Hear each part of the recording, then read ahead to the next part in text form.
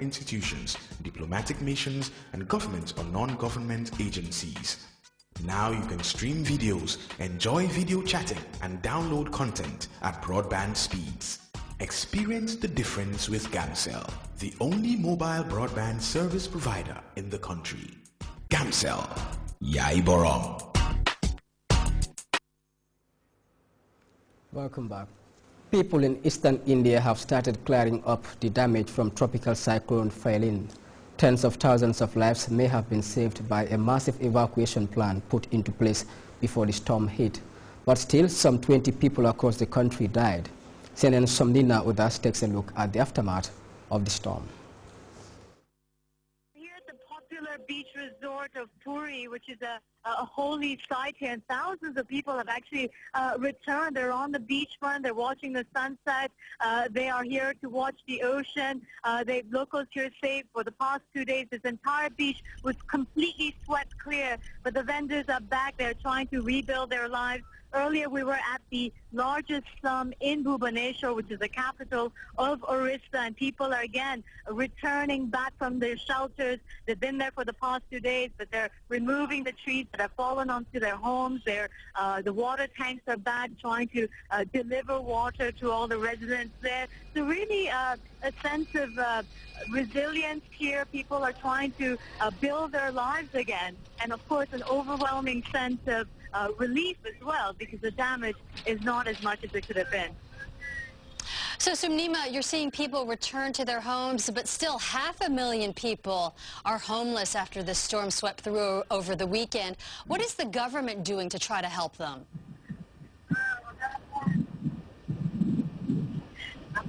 The government has promised to compensate a lot of these families, the ones who, of course, worst affected. They've said they will provide at least 50 kilos of rice to each family. They will also assess the damage that was done onto their homes and then help them to rebuild their homes. But their focus right now is really on the roads, clearing the roads from all the trees so they can send food aid to the more remote areas of this region, and of course also to bring in electricity to these homes. 15,000 kilometers of electricity or electrical lines were affected, so the priority now is to bring in electricity again to these homes.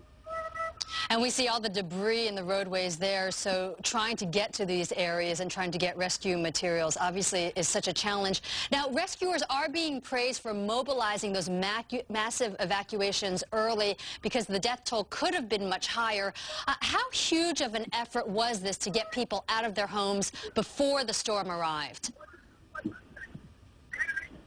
Pauline, at least 3 days before the storm arrived, rescue workers here or authorities were really on the ground, going door to door, telling people to leave their homes, to evacuate to higher ground, evacuating to normally shelters, government shelters, and schools that have turned into shelters for this period. So door to door, the authorities were going. They were also advertising on television channels here, local television channels here. They were also sending SMS text messages to people here. So a lot of people here say they were well aware that the cyclone was coming. They were prepared for this, and that's why the damage is not as significant. And many people here say they're not. I mean, they were scared, of course, about the cyclone, but because they'd experienced that damage in 1999, they were well prepared for this particular cyclone. Pauline.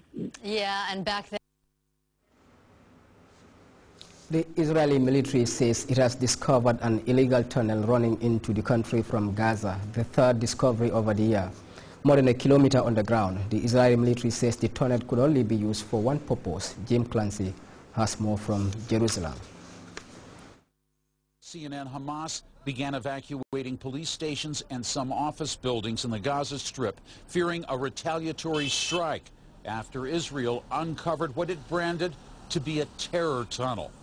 The tunnel was clearly not designed for the smuggling of food and fuel, and it came with a warning. If the Hamas will carry out a terror operation, an operation from a terror tunnel, it will pay a heavy price. And I think Gaza will look different if such an attack is carried out. The tunnel extended 1.7 kilometers, about a mile, from the Khan Yunis refugee camp in northern Gaza across the border into Israel and near the kibbutz of Ain Hashlosha.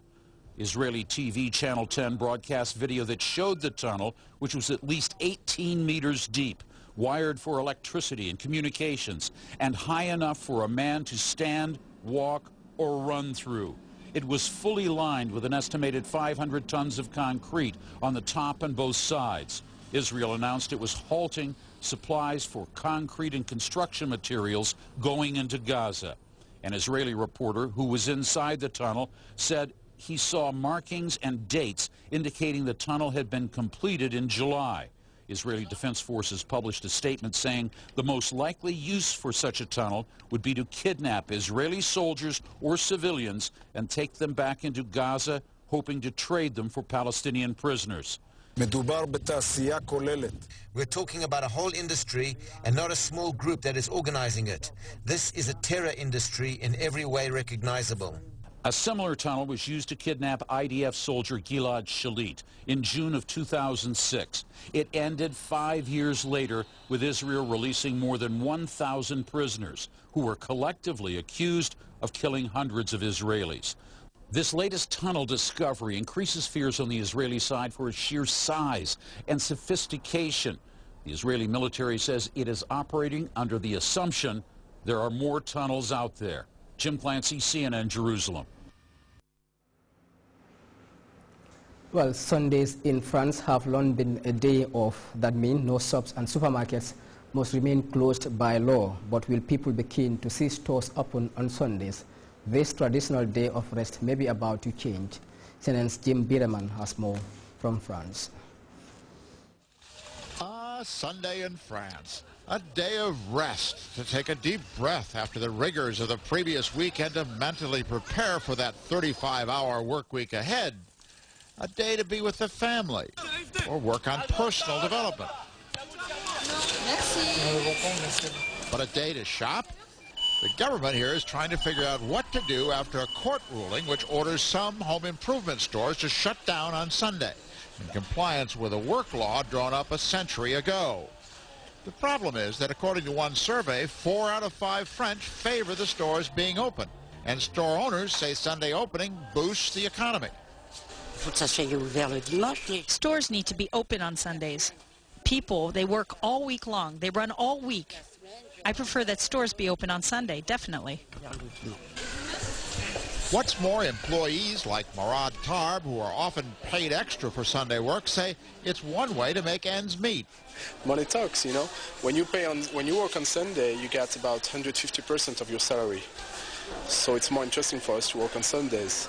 But unfortunately, it's quite difficult to get all the Sundays because there's too many people who want to work on Sundays. Tarb and others who want to work Sundays are part of a protest movement trying to get the government to leave the stores alone. They say it would be ridiculous to do otherwise with high unemployment and an uncertain economy. Nonetheless, the government is now imposing fines on the stores that stay open in defiance of the law. Opposing Sunday opening hours is an unlikely coalition on both ends of the political spectrum. Neither conservative Catholics nor leftist unionists and politicians think people should work on Sunday. A spokeswoman for the radical Left Front Party says workers need to be protected. I think everyone wants the rule to be that on Sunday you rest. The government obviously needs to put its hands in the theme because it's about working rights. If not, you will have, everything will be open, and then we will just have the American way of life. I think that's sad. For the moment, the government has dodged a bullet by naming the former head of the French post office to study the question of Sunday opening hours. His report is due in November. Meanwhile, the stores that stay open in defiance of the court ruling are paying hefty fines each weekend they do so, leaving the French to contemplate whether that American way of life would ever be at home here. Jim Biederman, CNN, Paris. The report there by Jim Biederman takes us to another break. We'll be back in just a moment.